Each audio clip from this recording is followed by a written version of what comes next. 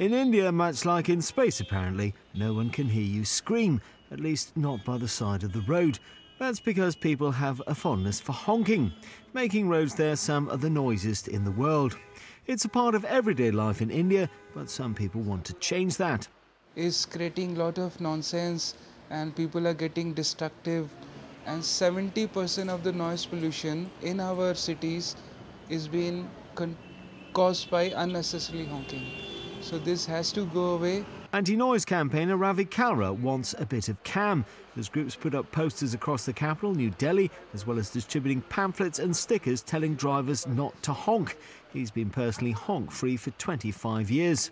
Their endeavours not helped by truck drivers with limited visibility, actively encouraging other motorists to use their horns when trying to overtake them by writing it out in large letters on the backs of their vehicles.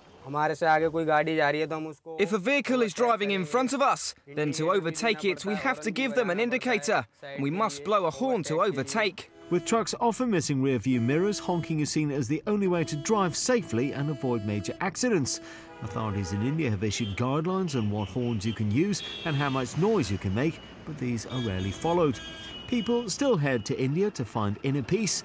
You just won't find it by the side of the road.